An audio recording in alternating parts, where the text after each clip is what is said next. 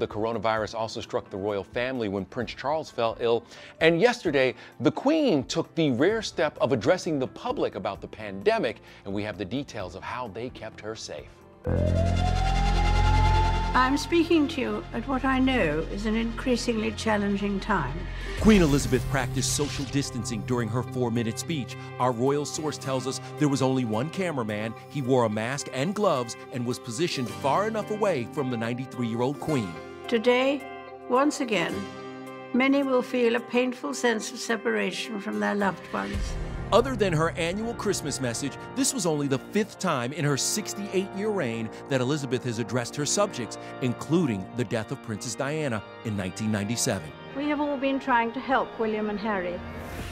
No doubt Harry watched his grandmother's speech from his new home in L.A., where he's holed up with Meghan and Archie. We're told Harry, quote, misses his family. He's been staying in touch with his father and loves his grandmother. Meanwhile, Meghan's first post-Megxit gig just debuted, the new Disney nature documentary, Elephant. On the long road back to the Delta. Meghan recorded her top-secret voiceover back in October at London's Pinewood Studios, and she wasn't alone.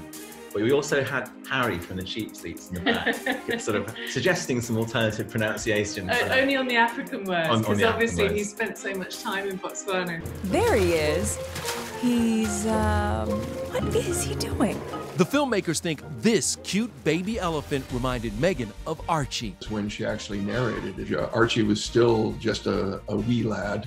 It's time for a pool party.